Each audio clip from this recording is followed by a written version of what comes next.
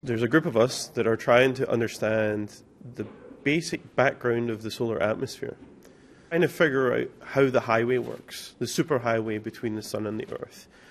When a storm erupts from the sun, what is it going to travel into? It's important to know, is the material going to get to earth fast, or is it going to get there slow? And we've found that there's very detailed high energy things going on at the smallest possible scales.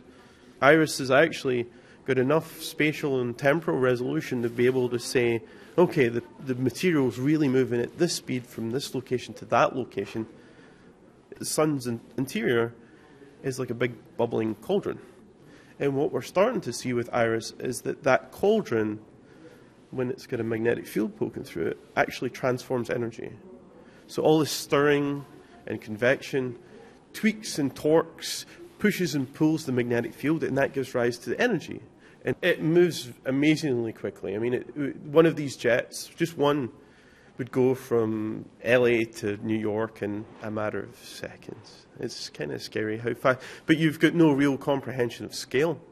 When you look at the movies that we've shown, they don't look big, but these things are tens of thousands of kilometres long, right? They're almost Earth's diameter in size, and they light up in 10 seconds, and they're gone.